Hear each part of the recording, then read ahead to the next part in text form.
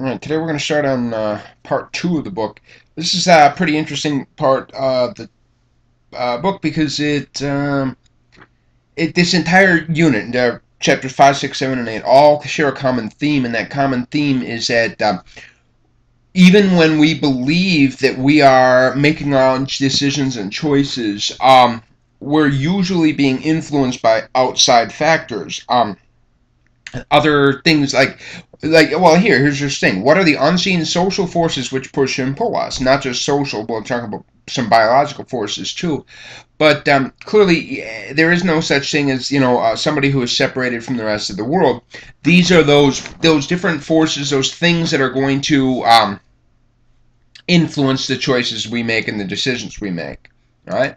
So in today's material, chapter 5, we're going to talk about genetics a little bit. We're going to lay out a little bit of evolution, not a whole huge amount, but a little bit of evolution. Throw in some effects of culture, because culture influences, and then talk about gender, because of course the fact of being a boy or a girl does in fact influence you in some ways. Okay. So, well, some of the questions: how are we influenced by human nature and cultural diversity? How are genders? Blah blah blah. Okay. Uh, Nature versus nurture. Okay, you all heard about nature versus nurture. All right, let's start a little bit with the nature first. Well, okay, very briefly, I guess, just in case, right? Nature versus nurture. That is to say, it's an old argument, old philosophical argument. Question is, you are a really complicated person, and where did it come from? Are you, this complicated person, the result of nature, the egg met sperm, and that's who you became? Or is it nurture, the environment that you were raised in? Now, obviously, the answer is both, a combination of both. And so we're going to kind of lay out nature and nurture a little bit, because they both influence us. And again, I mean, remember that this whole part two of the textbook is all about, I make my own choices. No, you don't. Okay, there are all these other factors that are influencing you, including the environment that you were raised in, and including the biology that you were given. Okay, so let's talk a little bit about that. Um, Here's an interesting book. I just kind of want to lay out a little groundwork, because I'm going to very briefly talk a little bit about Darwinian evolution. But before I can do that, I want to kind of give a little background. You know, Darwin was a genius. I love Darwin, but he didn't. It didn't come out of thin air. He definitely had some predecessors, some people before him that had ideas. Before him, Jean Lamarck wrote a book called Philosophie zoologique. I don't know. It's a good book.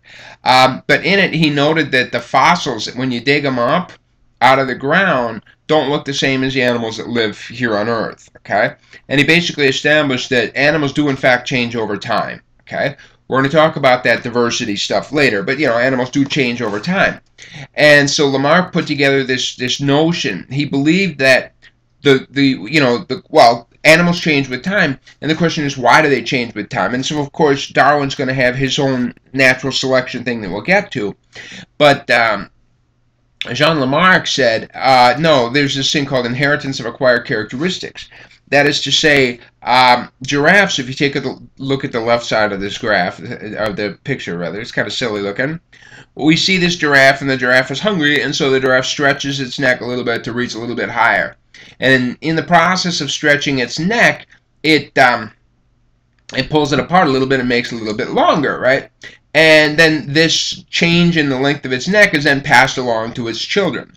So according to this, characteristics that are acquired by the parents are then passed along, inherited by the children. Okay. Now we have access to modern genetics, and we see this as kind of silly, right? And I'm thinking, up in Ethiopia, they got those women with they put the rings in their necks, and the rings are long and everything. And when those women have babies, do their babies have long necks? No. Okay, they're not born with long necks. We see this, and it's kind of a silly thing. However, we're gonna give Lamarck his due when we come back to epigenetics more towards the end, later into this slide. I think it was actually very. All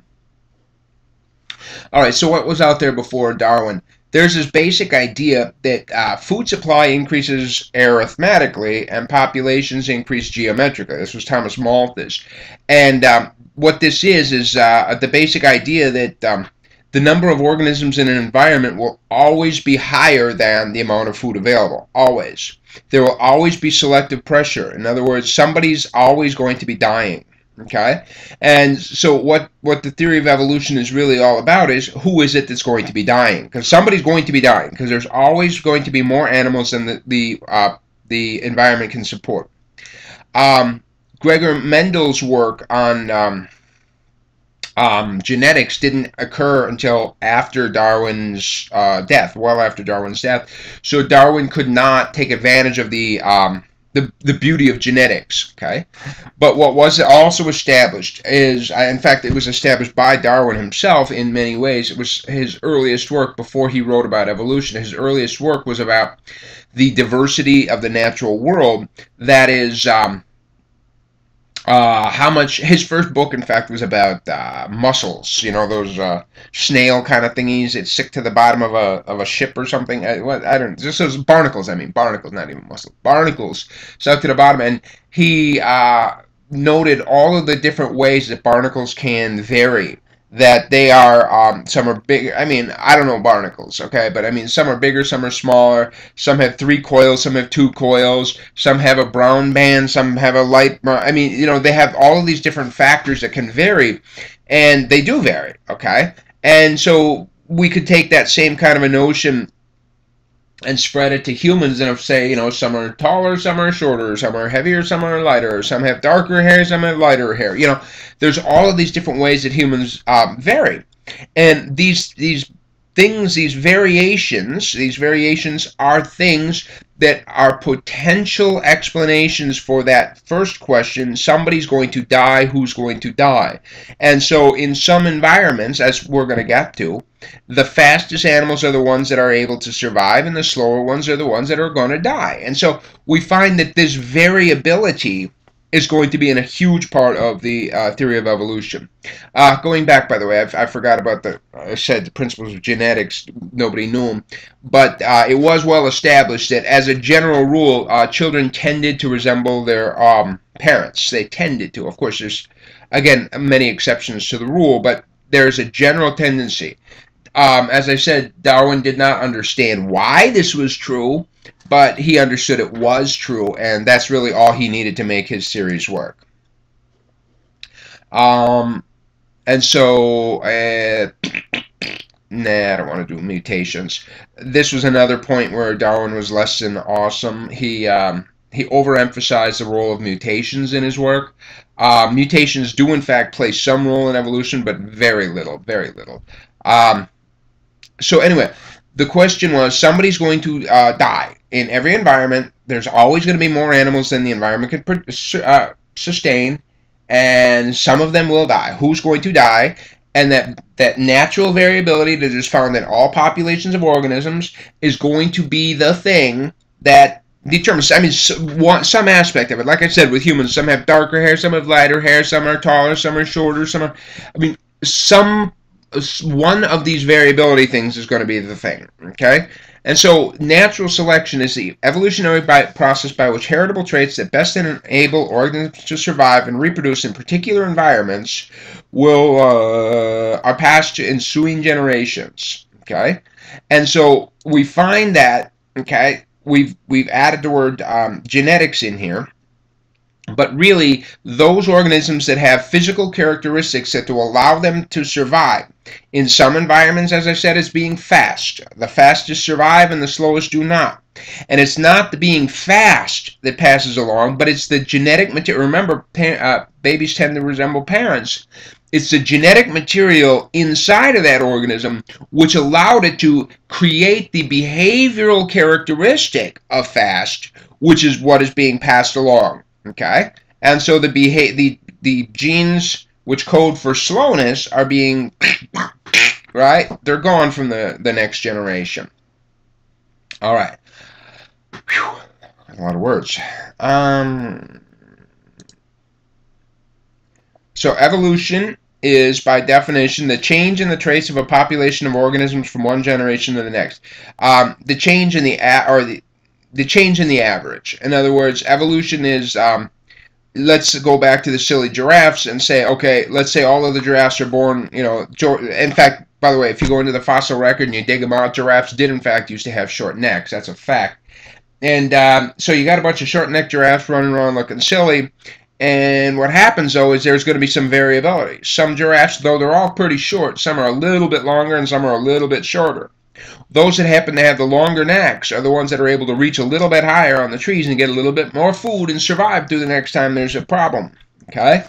Lo and behold, those, though they're all short-necked, those with the shortest necks, in fact, are the ones that are going to survive to the next, or with the longest necks are the ones that are going to survive to the next generation and pass along characteristics for long necks. And in the next generation, the average giraffe neck length will be slightly longer than it was the generation before. Okay? Slightly longer. And every generation there's going to be a selective pressure. Those with the longest necks have the ability to reach the most food, and therefore they have the most pressure.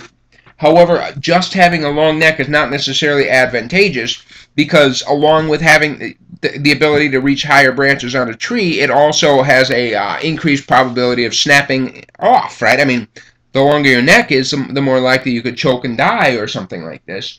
And so there are pressures on both directions, and that's where giraffe neck lengths have evolved to. Okay. Now we can talk about this. We can talk about the length of a giraffe's neck, but we already sort of hinted about the fact that evolution does not just select for physical characteristics, but it also affects behavioral characteristics, like how fast you can run, okay? Or, what kinds of food you prefer, or what kind of mates do you select, or something. And so we find that evolutionary psychology is the study of evolution of behavior using the principles of natural selection, and it presumably favors genes that predispose behavioral tendencies and information processing systems that solve adaptive problems faced by our ancestors. So it turns out that, let's say, for example, cooperation is something which was selected by our ancestors. Those of our ancestors that demonstrated cooperation were more likely to survive than those of our ancestors that did not demonstrate cooperation. Therefore, the genetic material which codes for cooperativeness is more likely to be passed along to the next generation. Okay, so that's a kind of a funky way to say it. So the slow gradual changes seen in evolution are really not that controversial, okay? Some people will say evolution is a fact, and some people will say evolution is a theory. And the answer is both, okay? Because evolution is a fact in the sense that animals do in fact change across time. That was literally the definition of evolution, the change in the average characteristics of a species across time. You see, that was the definition I was looking for. And that is, I mean, all you got to do is just dig out fossils and see that, they used to all be short-necked giraffes, and now they're long-necked giraffes. Okay, duh, they do change. That's a fact. That's evolution. The question then, though, is evolution a theory, is a question of what is the force that is driving that selection. And I'm not getting into a lot of it here, but one of the explanations for what is making these changes happen is, of course, natural selection. But there's also other forces, too, such as sexual selection. That is to say, women have preferences for who they mate with, and they can choose characteristics that they like, okay? There's some strong beliefs that blue eyes are, in fact, a freak, blue eyes literally is a lack of pigmentation. That's what it is. It's not blue per se, but what it is all humans are supposed to have brown eyes, but there was a freaky mutation where the amount of pigmentation in the eyes was quite low, and what you're seeing is not blue per se, but you're seeing the red from the blood vessels behind it kind of creeping through, because there's not enough the colors, the brown and the red, are kind of mixing together to make a bluish. I don't know how the hell that is. Ask your artist friends. But that's what's happening, is a lack of pigmentation is allowing the redness from the eye, the blood, I guess it's blue, right? You look under your skin, there you go, it's blue. The blueness from the blood to show through. Okay, that's right, I heard that rumor. Until blood touches oxygen, it's blue, right? And then once it touches oxygen, it becomes red. Whatever. So, how could such a stupid thing survive? And it was very simple, because women preferred it. Women said, that's pretty, I like that, and they were more likely to mate with that man that had the blue eyes. It did not have the natural selection. It's not like they lived or died and therefore they couldn't have babies. No, women preferred it. So we could talk about a lot of different ways that evolution runs. So evolution is a fact. Animals do change. Evolution is a theory. What is it that's driving that change? Couple of different explanations are natural selection, sexual selection, but a major part of it, in fact, with human beings is artificial selection. Say, for example, wolves turning into dogs. That's something that we humans have done, okay? We have done that. So we select for those characteristics that we prefer. Or a cow, the average cow puts out like 20 gallons of milk nowadays, but if you go back a couple thousand years, the average cow put out like 2 cups a day. How the hell did we do that? Because every time Farmer Brown's wife said, hey dude, it's time for a steak dinner, Farmer Brown's like, Betsy makes 2 cups of milk a day and Elsie makes 3. Which one of these is going to be steak dinner? It's like, duh, you're gonna eat the one that only makes 2 cups, right?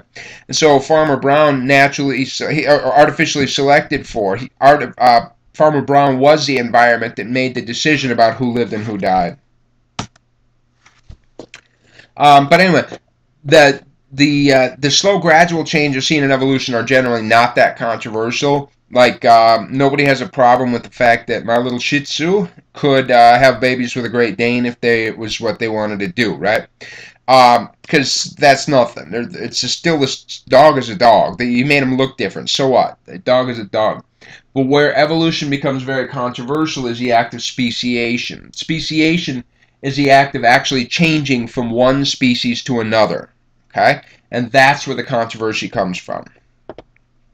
There are other explanations, by the way, of course, for how the world works. You know, creationism and intelligent design are two other theories which help to explain the way the world is today. I am not sure how to respond to that. Take that to your Sunday school teacher. So, under the assumption that all humans share a common genetic heritage, and in fact, there's a lot of different types of, in your genetic material. One of the things inside of there is called mitochondrial DNA. The majority of your DNA, of course, you know what happens is mom throws some in, dad throws some in, let's do a dance, yippee-doo, right? These chromosomes mix and all kinds of happy shit comes out. But there's one part of that genetic material called mitochondrial DNA, which is somewhat unique because it only comes from your mom. It does not come from anybody else, okay? Therefore, your mitochondrial DNA should be copy and paste exactly the same as your mother's. Copy and paste exactly the same as her mother's. Copy and paste the same as her mother's. You got it? Should be exactly the same. However, now we'll pull out that notion of mutations, accidental changes. And this mitochondrial DNA, it's like a photocopier. When you photocopy it, it becomes a little bit different, right? It's pretty much the same, but it's not perfect replication. There's little blips and stuff. Well, the mutations in the mitochondrial DNA are occurring at a pretty predictable rate. And so what happens is, though your mitochondrial DNA should be exactly the same as your grandmothers and grandmas and great-grandmas, there is a predictable rate at which it's different. Not very much, of course, but by looking at the mitochondrial DNA of any two people. So we grab me and we grab you and we whip out our mitochondrial DNA. We toss out our mitochondrial DNA and lo and behold, what's going to happen is we can look at how different they are and make a pretty good estimation for the last time you and I shared a grandmother. Okay, only on the female side, remember. We don't know what's going on the father's side. We can go backwards and find out the last time that we shared a female ancestor. Likewise, we can do this and we find for any for all of the people on the planet, the difference was only something around 100,000 years. I don't remember, and I just closed up on my screen where I could see it. Is this one? I think it was like 100,000 years ago or something that we shared. Yeah, 100,000 years ago. There you go. That we have a grandmother in common. 100,000 years ago, all human beings on this planet share a genetic Eve, is what we call them. So that's why I put the little Garden of Eden and Eve in there. You know, somewhere in Africa, there is we shared a grandmother, Lucy, right? A Lucy grandma. And using this mitochondrial DNA, they can then assess human migration patterns. But the point is, 100,000 years ago, we were exactly the same. And since, as we already know, children tend to resemble their parents, children tend to resemble their grandparents. So clearly, we share an awful lot in common. All right. So now, I wanted to point this out. This is a really important graph because I'm going to be using it here to describe something, but the same basic idea can be used over and over and over across these courses. I mean, across any of your psych courses, in fact. This is going to be a very, very big point. So I'm going to kind of try to explain it without the ability to point at it. Tricky. I'm pointing, you're not looking. Uh-oh. All right. So let's say the phenotype, by the way, is it's the way something is expressed, okay? The phenotype, let's say, the way something looks. Let's say Group A is women and Group B is men. Okay, something like that. And this phenotype is muscles. Okay, muscularity. Something like that. Okay, so how much muscles you got? And so Group B, the men, are they have more muscles than the women. Okay, right? You see this? But you see that within, let's say, the men, there's a large amount of diversity. There are some men that have very few muscles, and there are some men that have very many muscles, right? And so there's this nice spread. But look to the women, too, okay? We find that there are some women that are more muscular than other women. Some are less muscular than other women, etc. Okay? So we find that there is diversity within each group. As we said, there would be, right? There's diversity everywhere. And at the same time, though, we find that the average man, that dashed line running up the middle of the Group B picture, is in fact higher than the average woman. Okay? So, given this notion, okay, there is a truth to the statement. Men are more muscular than women. But at the same time, you see, because of this, the amount of overlap, that there are plenty of members of Group A, in this case women, that are in fact more muscular than many members of Group B. Okay? So what we got here, in fact, this is a stereotype, but yet it's a truthotype. I don't know if that's a word. We'll come back to stereotypes later, but here's how it goes, okay? There is a truth. Men are more muscular than women. At the same time, there is 150,000 billion exceptions to the rule. There's so much overlap. So something can be both true and untrue. As a general rule, what you find is the size of the diversity within the group. You see the spread of the Group B. You see the little thin line there that says quite large. You see how wide that is. And you look at how small the difference is between the group averages. So clearly, there's a truth to this statement that is also untrue. So now, this is interesting because it kind of points out a couple of things. It emphasizes our genetic heritage. So if we change Group A and Group B to be Kenyans, people from Kenya, and people from Iceland or something. I mean, it's the furthest I can imagine pulling them apart. And you find that this is what you would find, okay? Within the Kenyan people, there would be a lot of diversity. Within the Icelandic people, there would be a lot of diversity. There would be some truth that people from Kenya are, in fact, different than people from Iceland. That there would be a truth there. But that truth would be that relatively small difference between these group averages. There would be more diversity within each group than there is between those groups. Okay? Now, I want to keep this one in mind later because, in particular, when we talk about stereotypes, every stereotype in the world could be plotted onto this graph, okay? And so we need to kind of make sure we dig this idea that a statement can be both true and untrue. Men are more muscular than women. It is both true as a group average and untrue in the sense that there are thousands and millions of exceptions to the rule. Alright, so here's some more cultural, universal stuff, okay? Paul Ekman, when he had these people stage these pictures, he said, oh, okay, I want you to show these emotions. And then he took them around, and people said, oh, okay, I can. And so it's like, okay, in the top, starting in the top left with the adults. The top left, she's happy. Second one, scared, surprised, surprised, surprised. Third one, scared. Fourth one, sad. Fifth one, angry. Sixth one, disgusted. Okay? And so we find that we as humans, this is a universal thing. If you take these two, in fact, he took these to Papua New Guinea, to some tribes people that had very little interaction with American people and American cultures and stuff. And lo and behold, the Papua New Guineans were able to read these no problem. And then he said to these Papua New Guineans, and he said, why don't you, and then he had them pose happy and scared and sad. He brought them back to America, and the Americans had no problem at all reading his emotions. Okay, there is some cultural stuff to it. The way an American smiles is different than a way a New Guinean smiles, but it's still the same basic underlying thing.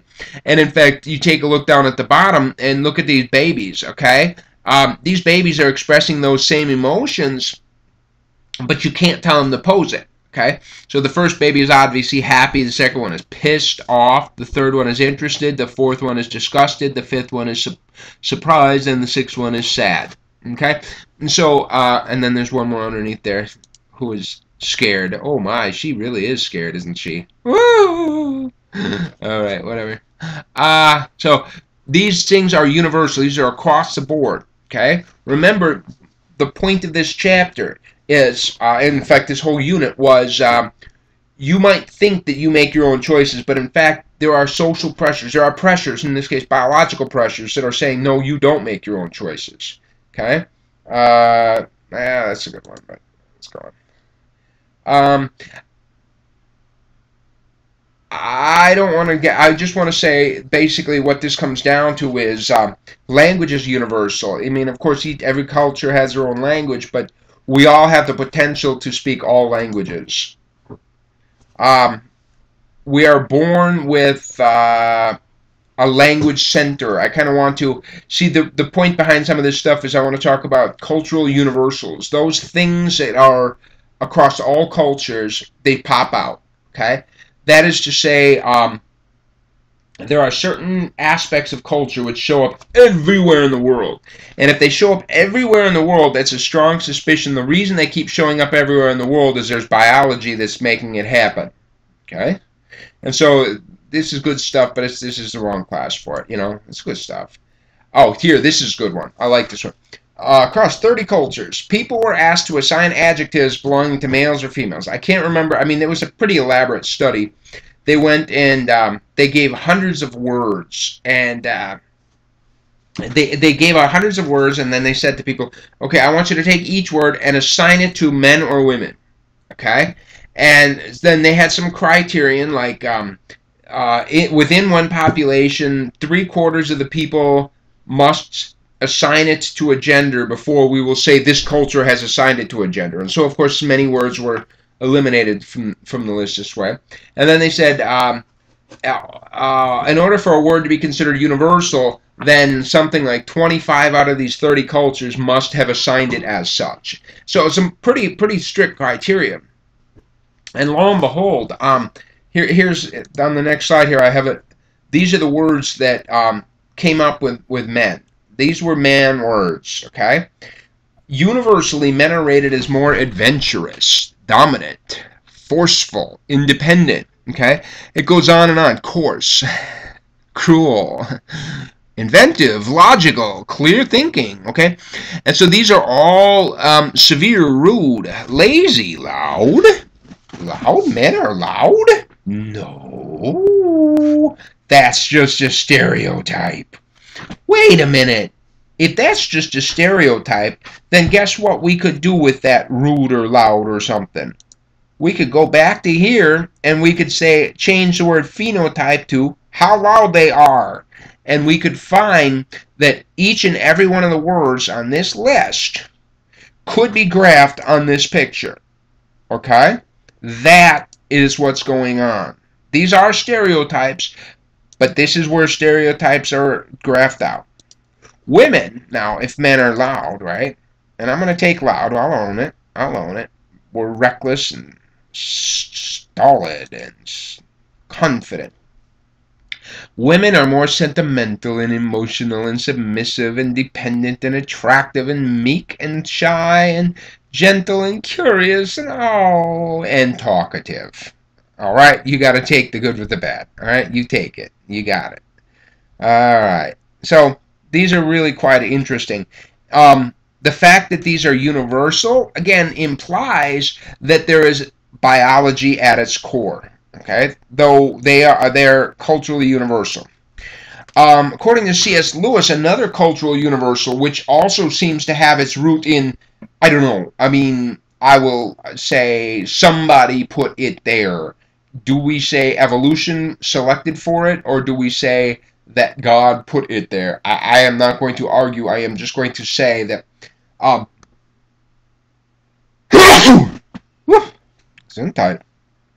according to C.S. Lewis, people have a standard of behavior, a morality, to which they expect other people to adhere. You know, this morality that guides our behavior. The simplest way to describe this, and I mean, I'm simplifying, you know, just tremendous body of work here. The simplest thing is this gut level feeling. It's very similar to Freud's concept of the superego, right, guiding us. But this internal morality, this internal moral compass, this internal sense of right and wrong. Many people say that morality is culturally based, you know, but C.S. Lewis says, no, that's bullshit. If you say morality is culturally based, you're denying what's really going on. He says what's really going on is that we all have the same internal moral compass. We all have the same sense of right and wrong. God put it there, according to C.S. Lewis.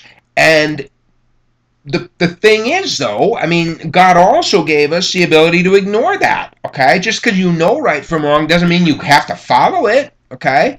And according to C.S. Lewis, anybody that says morality is culturally based is basically just saying, I'm ignoring my internal moral compass, or I'm pretending I'm smarter than God, or something like this, okay?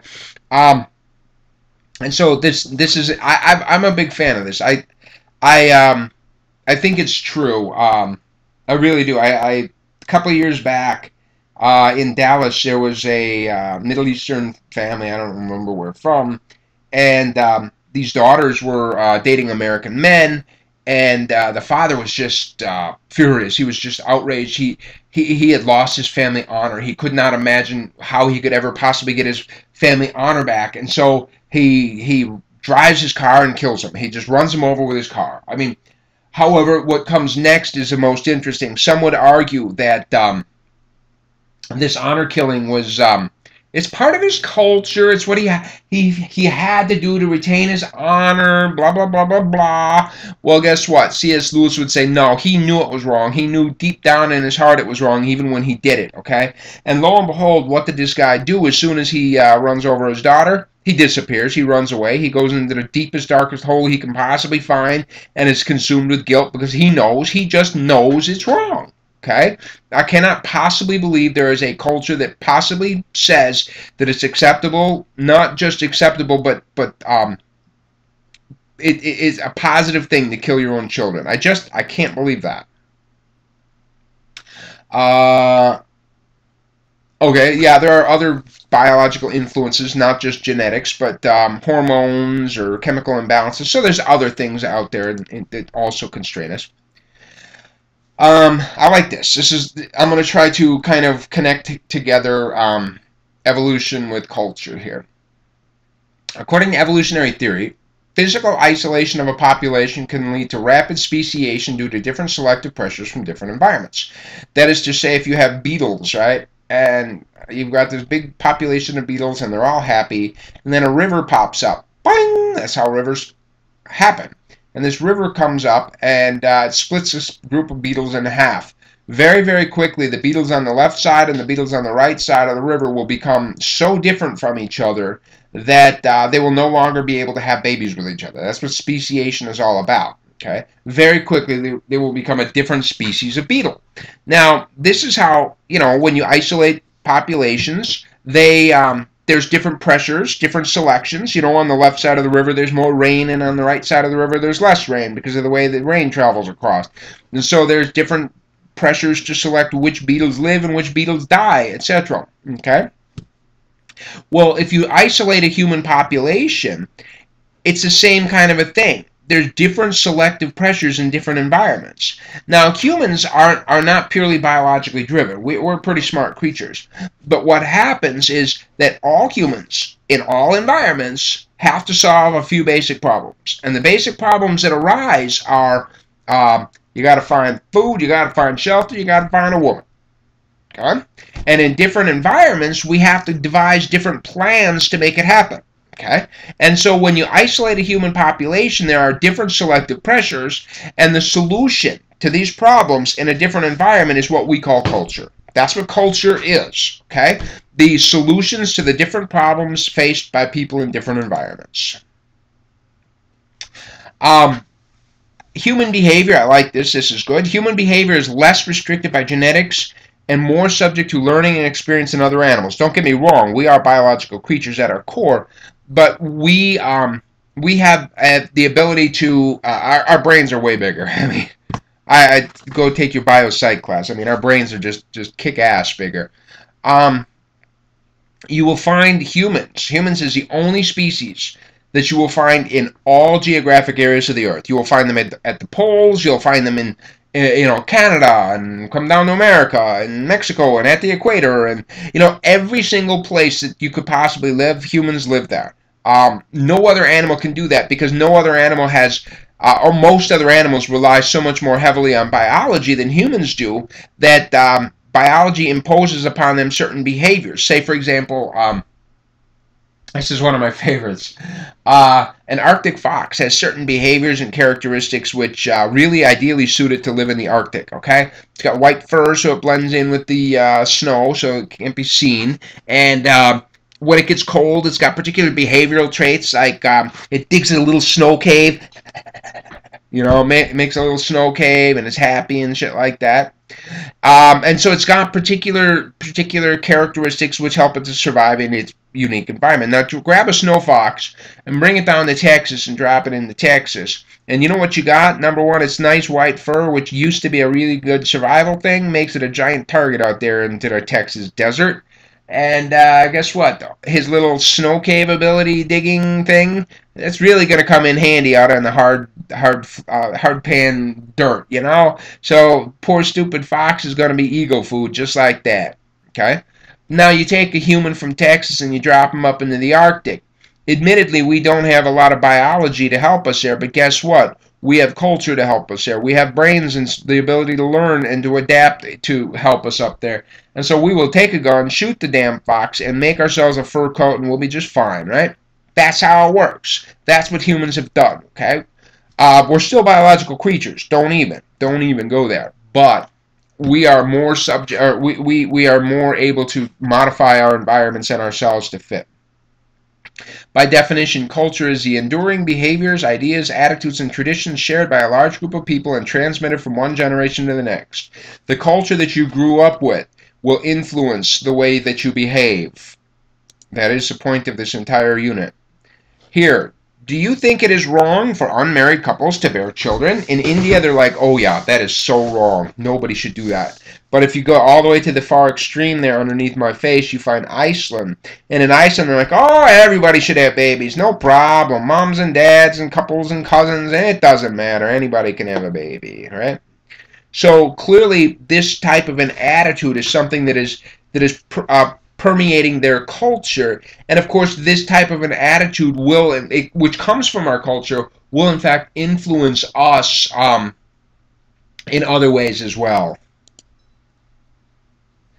Some countries have very little cultural diversity. Within the culture, everybody's pretty much the same, as in Japan in particular. In Japan, they have like an ethnic minority in Japan. You wouldn't even know it. I mean, you'd look at them and you're like, how is this person different from this person? They would know it, right? They would know it. There are certain physical characteristics different. And these ethnic they are so isolated, they're never allowed to become part of the majority culture. If you are not a full-fledged Japanese, and in fact they just don't accept a lot of there's people that there's some evidence showing that when people move to Japan, they just never fit in. The Japanese people do not welcome them. They just don't want cultural diversity in Japan. They like the way they are and they want to keep it that way. Some countries have a lot of cultural diversity. America is a really, really diverse country. All you got to do is look around our classroom up at Wesleyan, and you'll see a rainbow sitting there, and from all different parts of the world, and that's who we are. Our country is being shaped by all of this. Okay. Well, what are some of the things that might possibly be shaped by culture? How we define beauty. Okay, yeah. How we define social justice. What is fair and what is not fair. Um, Whether we tend to be expressive or reserved in our social interactions with others. I mean, this notion of what is it based on culture is pretty broad. I mean, it could really incorporate a lot of things. So again, I remind you, I make my own choices. No, you don't, okay? You think you do. You think you're in charge of your behavior or something, but you're not. You're being influenced by these unseen social forces or unseen forces, right? That was the whole point of this chapter. Norms are standards for accepted and expected behavior. Norms prescribe what is proper behavior, what is correct, what is good. Okay? Um, as an interesting example, norms for punctuality change with time and place. I can tell you, I get kind of annoyed. Not kind of annoyed. I get very annoyed about the norms for punctuality in Texas because shit, 9 o'clock class means, I don't know, roll in at 9:20, some shit like that, something. No, 9 means 8:55. You be there so that you have your pencil out and your books open and you're ready to go. Okay, that's what 9 o'clock means. And I grew up in a different part of the country, and in a different part of the country, the norms were in fact different. Okay. Personal space is another example of subject to culture. The buffer zone we like to maintain. Again, I grew up in a culture which had a fairly large personal space. And I'm married to a woman from Korea, and Korean people tend to have much, much, much smaller personal space. And therefore, when we go up to the church, it's a really kind of an uncomfortable experience because they just don't have the same personal space issues, and so they're constantly bumping you and pushing you and getting in close to you. And there is no place you can stand in that church. There are definitely times when there's no place you can get. You think you found a spot where you're not going to be bumped and put. There is not a spot that you can go. And American people just wouldn't do it that way. So here's a really cute cartoon. I like this. Women, we're talking about a norm now, a cultural norm. Women kiss women goodnight. That's a cultural norm. You can do that. That's expected. It's proper behavior. Men kiss women goodnight. Okay, that's accepted. That's proper behavior. But men do not kiss men goodnight, especially in Armonk. Okay, I don't know where Armonk is, but I'm envisioning this to be something like Connecticut. All right, so it's like, not only is it not acceptable for men to kiss men, but it really is not acceptable in Armonk. Okay, so clearly what she's saying is there are two social norms here which are perfectly acceptable, one which is not, and one which is really, really not because of where we're at. Okay, so these norms do in fact influence our behaviors. Oh, this was a neat study. This was really cool. They did this one in Japan and America, and it was the same basic experiment done in both places, but the results that came out were radically different. So what we have here, and it's a poor it's a bad copy. But what we have here is a participant at the top there. It's participant. Participant is just walking down the sidewalk, la-di-da, minding their own business. We see on the right side it says Confederate. This Confederate is approaching the participant. Okay? The Confederate, as they pass the participant, will do one of three things. The Confederate will either avoid eye contact, or glance at the person that's walking down the sidewalk, or look at that person and smile at them. Okay, these participants, that's a silly word. They're just people walking down the street. Okay? And so this Confederate is going to do one of those three things. The observer at the back, who does not know what the Confederate is doing, does not know if they're avoiding glance at this point, or avoiding their look, or glancing at them, or smiling. Okay, they don't know. And so the observer at the back is going to be watching that participant to find out if they smile or not. And so lo and behold, in America, let's take a look. If the Confederate approaches and avoids eye contact with a participant, there's a very small chance, like 8%, that that participant will smile. If the Confederate approaches and glances at the participant, there is about a 20% chance that that participant will smile. If the Confederate approaches and looks and smiles, there's about a 40 to 50% chance that that participant will smile. Okay, they do. Now, do the exact same study in Japan, and guess what? If you avoid eye contact, they don't smile at you. If you glance at them, they don't smile at you. If you look at them and smile, they don't smile at you.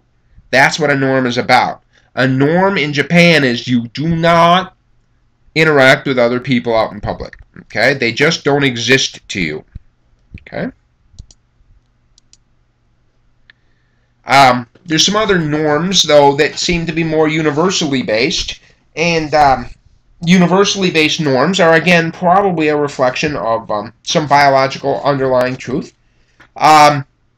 Universal friendship norms are respecting privacy, making eye contact while talking to another. You don't divulge things that are said in confidence. These are just things universally that are norms for friendship. We find that the big five social traits, I'm not a big fan of, I don't really understand these all that well. The big five social beliefs work well all over the world. I don't even know what that means. Blah, blah, blah. I don't know what that means. Some other things, wherever people form status hierarchies, and that's pretty much everywhere, they talk to a higher status people in a respectful way that's different from the way they talk to strangers. In some cultures, they in fact have two forms of language. They have the honor form of language and the regular form of language. It's actually very interesting when my wife meets a new person from Korea, a new Korean person. Within a minute or two of each other, they're going to figure out who in their culture it's really age that really sets the status apart. And so very quickly they're gonna figure out who is older than who, and then the younger person is going to use the honors form of language almost immediately. It's gonna happen. It just comes out that way. Okay, in English we don't have a quite as formalized distinction, but hopefully when you're talking to me as a professor, you're probably talking to me different than you are when you're talking to your friends. I mean, you're using different words. You're perhaps less likely to drop an F-bomb in my presence. Perhaps. I don't know. But hopefully something's a little different. Okay? The incest taboo is universal. Nowhere is it acceptable for moms and sons to you-know-what. So anyway, there's other norms. All right, so now let's break it down. Gender. Let's talk gender. Gender is an interesting case. It's a very, very, very major part. It's a major thing that you're bringing into social situations, or it is a major thing that is influencing the way you behave around other people. Okay? And gender, of course, has both a biology to it and a cultural, so a nature and a nurture to it.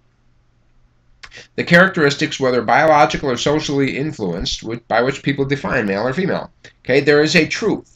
Again, though, all of these truths could be graphed on that same type of picture we had before. Compared with males, the average female has 70% more body fat, 40 40% less muscle, is 5 inches shorter, and weighs 40 pounds less. Okay? Compared with males, the average female is more sensitive to smells and sounds. The average female is doubly vulnerable to anxiety disorders and depression. Compared with females, the average male is slower to enter puberty by about 2 years, but quicker to die by about 4 years. Oh shit, I got that to look forward to. 3 times more likely to be diagnosed with ADHD, 4 times more likely to commit suicide, 5 times more likely to be struck by lightning. That's an easy one. You know why men are struck by lightning more often? Because they're idiots. They get on the roof in a storm to fix the antenna, or go golfing in the rain. What a dumbass, okay? Men are more likely to be capable of wiggling their ears. I have no idea what the hell that means or why I would want to know that, but it's true. Of course, gender. We know very briefly that in our genetic makeup, we've got 23 pairs of chromosomes. 22 of those pairs are fairly evenly matched, but there is one pair, the last pair, the 23rd pair, which is a little bit funky. And we know that on that 23rd pair of chromosomes, there are two, what do you call those in? Whatever, X's and Y's. The chromosomes, I guess, yeah. Well, what happens is when Dad and Mom are making a baby, they both contribute either an X or a Y to the game. The problem is Mom, who's has an XX inside of her, when she contributes to the game, will always contribute an X because that's all she's got to contribute. Dad has got an X and a Y to contribute to this game. So Dad might contribute the X and Dad might contribute the Y. And if, Mom gives an X, Mom will give an X, But if Mom gives an X and Dad gives an X, then the baby will come out to be a girl. We'll talk about that. If Mom gives an X and Dad gives a Y, the baby will come out to be a boy. Again, I don't know. What does that really mean? Okay? And so there are... What this tells us is that Henry VIII, who kept chopping off his wife's heads because they couldn't have a son, maybe he ought to have been chopping off his own head, eh? Silly Billy. We find that if a baby has an XY chromosome setup, then it will most likely trigger that baby's body to stimulate more testosterone, to produce more testosterone. That's what will happen if a developing fetus has. And so this testosterone comes out early, and it in fact makes the boys make a wiener, right? It's kind of a funky thing. All babies start out as girls. All infants start out. Female is the base that all humans started as. If this developing fetus has an XY chromosome setup, then they will develop into a boy. But by default, they will develop into a girl. All babies will become girls unless certain things happen at certain times. All right, whatever. Both males and females have testosterone, but really males have so much more. And it stimulates the changes at puberty and things of that nature. But that testosterone also seems to be responsible for aggression. And again, going back to evolutionary theory, men have more to gain from aggression than women do, right? Because women are very selective. They can choose who they want to mate with.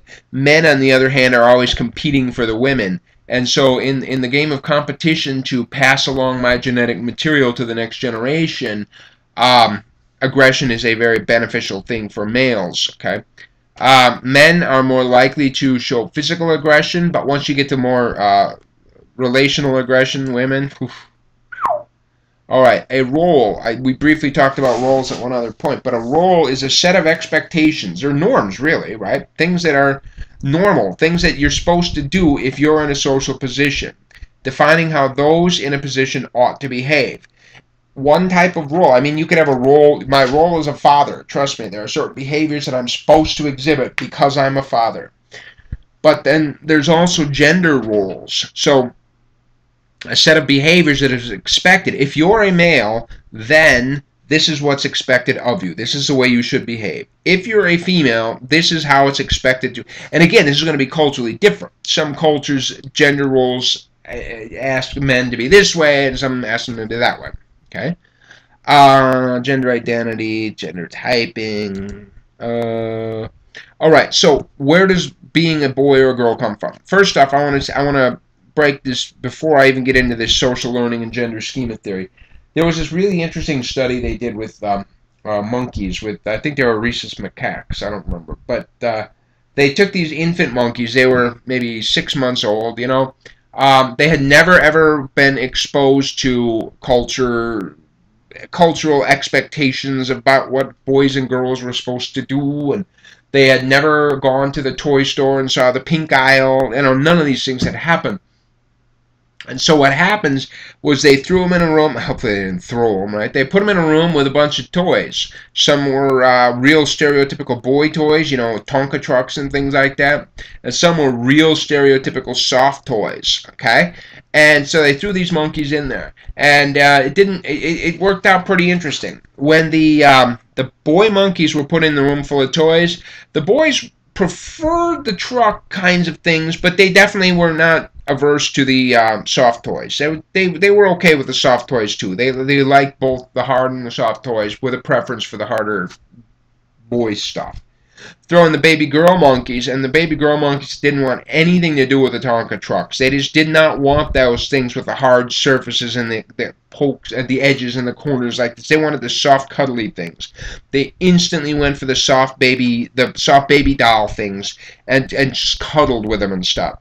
So the boy monkeys showed less preferences, but preferred slightly the boy toys, and the girl monkeys far preferred the girl toys. So the idea is, even before I get into this whole we're teaching our children to be boys and girls, there's a biological truth to it. It's in there somewhere, okay? So anyway, part of our identity of being a boy or a girl, part of our understanding of the role, what is my role of being a man and where does it come from? Part of it does come from social learning theory, the theory that we learn by our social behavior by observing and imitating and being rewarded and punished. My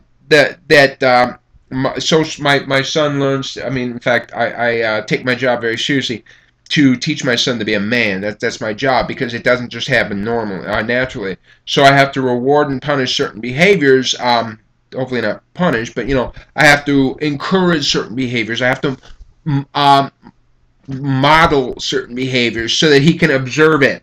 I have him imitate my behaviors, okay? My son needs to learn how to, say, mow the lawn. My son needs to learn how to fix a window, whatever it might be, okay? Has to work it out this way. Gender schema theory is a little bit different. I believe we talked about a schema at some point in here. I can't remember when, but if you recall very briefly, a schema was a mental representation of how something is supposed to be. Remember, we said you could have a schema. In fact, we did it when we talked about memory. And I remember we talked about our memories and how these schema will guide our future memories. Well, imagine having a schema for being what it means to be a boy, okay? And therefore, once you have this schema, it gives you a general framework upon which you can then make decisions about your future behaviors, okay? So it's kind of a neat idea. Look at the little girl. Okay, whatever. Clearly, our gender roles have changed with time. Here's the percentage. This is within America. The percentage agreeing that the activities of married women are best confined to home and family.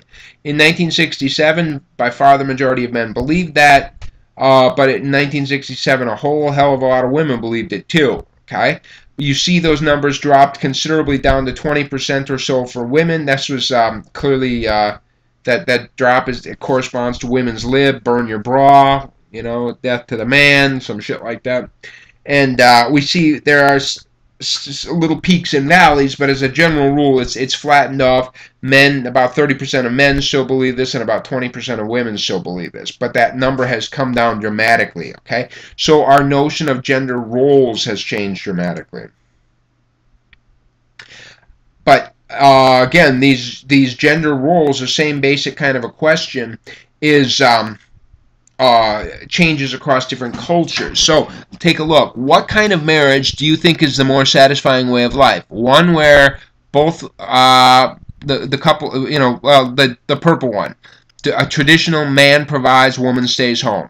Okay, we see that even in the United States, 37% of people say, you know what, I think the best kind of marriage is one where the woman stays home. But if you get out to Egypt, 66% of them say, you know what, the woman should stay home.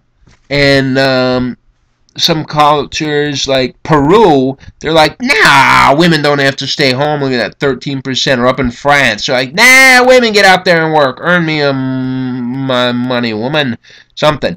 But we find that the answers to this question by these different cultures are an indication of the different gender roles that are felt by these different cultures. Okay, so we can talk about the nurture of gender, right? The environment that we grow up in. This one is one of my favorites. I love this. This makes you rethink biology. This is funky, man.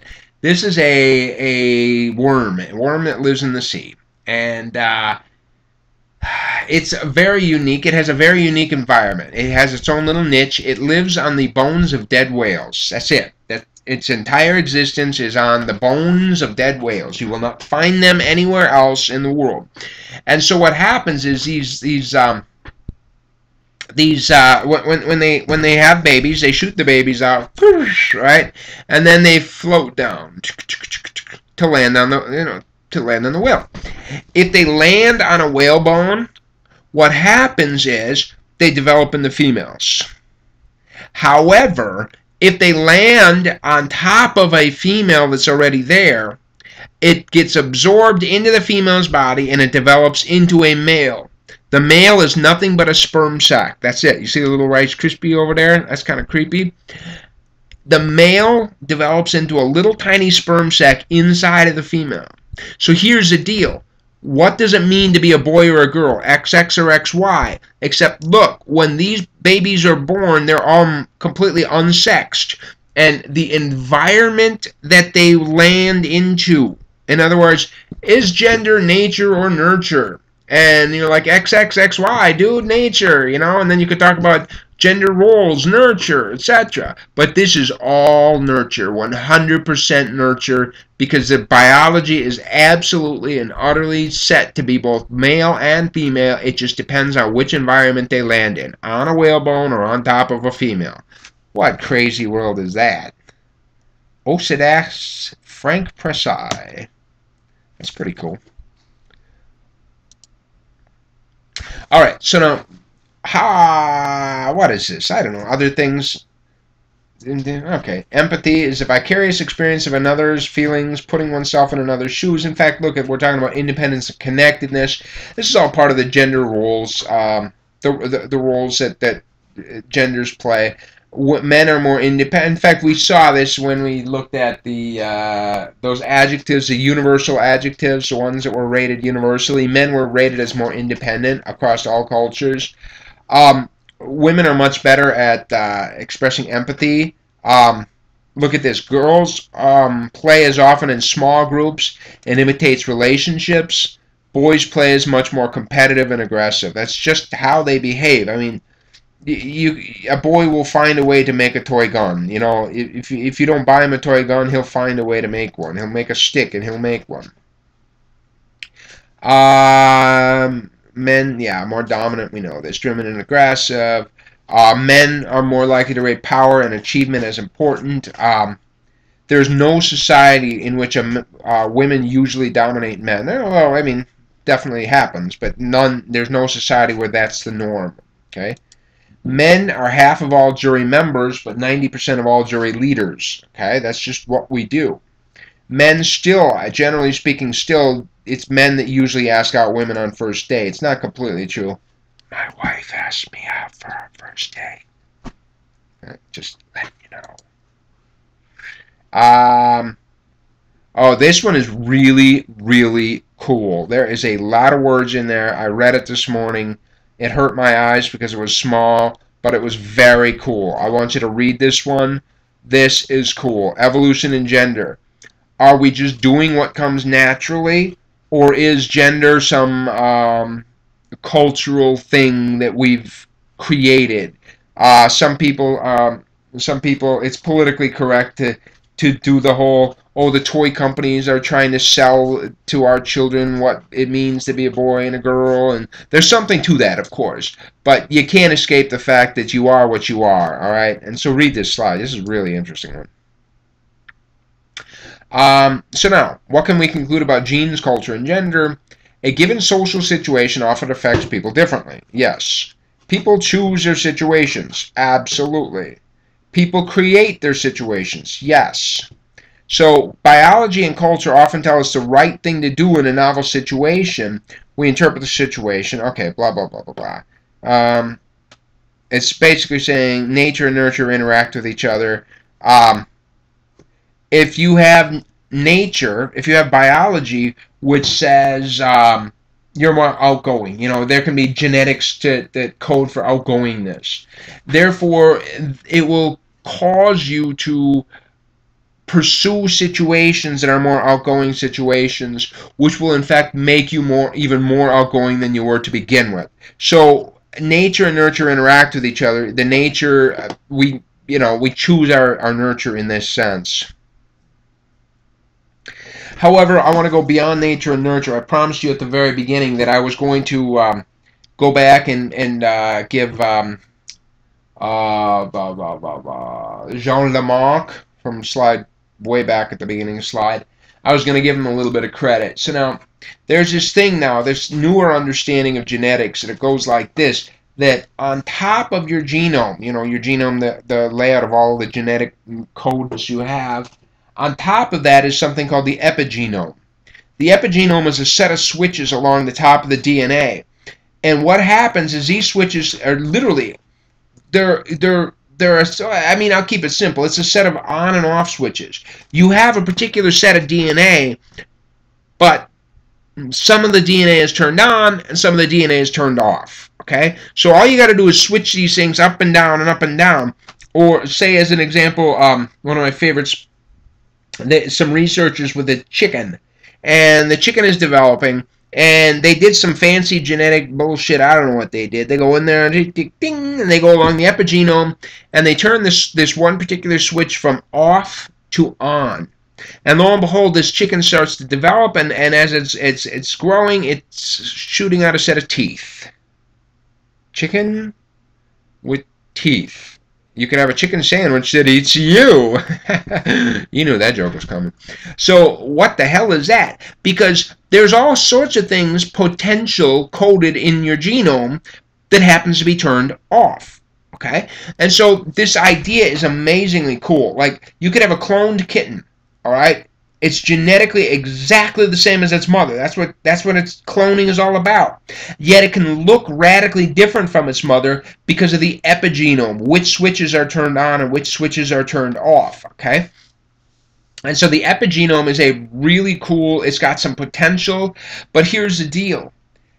The behaviors that we exhibit in our lifetime can influence our epigenome, okay? Things that we do. In fact, here's some words. Marcus Pembry and colleagues also observed that the paternal but not maternal grandsons, okay, there's a lot of words. Here it was. He went to this one pretty isolated village up in Sweden, and he looked at, they kept really good records. Them Swedes do that kind of thing, right? They kept really good records of births and deaths and, all of this stuff, going back for a couple hundred years. So he goes back and he finds different different years. I mean, this village is so isolated that if it was a good crop this year, if it was good weather, then you're going to have a good winter. You're going to be happy. But if the seasons wasn't so good this year, you're going to starve. I mean, the village is so isolated that you make your own food, right? That's it. You don't get help from an outsider. So in some years there was lots of food in the winter, and some years there was very little. And so then what he did was he found some boys that had been like 7 years old during these lean years, and he tracked their ancestors. And he found some boys where there was lots of food. I mean, food was readily available during those years. And he tracked their ancestors. And what he found was that when you've tracked it down, not only does eating lots of food affect those children, right? But it turns out that those boys, when they had children, okay, if the boy suffered from famine when he was a kid, his own son lived longer. Okay? His grandson lived longer. His, I believe, great-grandson lived longer, significantly longer than the great-grandson of the guy who had lots of food. Okay? So it's a crazy thing because, we can dig it. Basically what this implies is, if we do stupid things, like when we're teenagers, you know what I mean? Glug glug or something. We're thinking, okay, we're killing our brain cells or blah, blah, blah, blah, blah. But at least it doesn't harm my baby, right? No, it does. It messes with your epigenome, and once you've messed with your epigenome, you can pass that along to your children. This is a really cool thing. It's a new thing, but what it says is the behaviors that we exhibit can, in fact, influence our what we pass to our children. This is what this is basically because biological evolution runs so slowly. It takes so many thousands of years. How can the biological evolution possibly keep up with rapid changes that are occurring in environment? And the answer is it doesn't have to, because the epigenome is there to tweak. You can tweak yourself, tweak your genetics to fit your environment. And so we find that within a couple of generations there can be some fairly radical changes in organisms because of changes to the epigenome. Changes to the genome take 50, hundreds of generations. Changes to the epigenome take 1 or 2 generations. So we find that animals can adapt to different environments very, very rapidly because of the epigenome. Okay? So, whew. So that's a lot of words. I know, I was overly excited there. I love this stuff. This is so fascinating to me. But anyway, we're going to stop there. And remember, we're going to come back in the next time, and we're going to talk in Chapter 6. And it's going to be the same basic idea. You think that you are making your own choices. I am my own man or woman. I make my own choices. I choose what I do. And it's like, no, you don't. Okay? And we're going to come back and we're going to talk about the unseen forces which push and pull us. Okay? So I will see you the next time.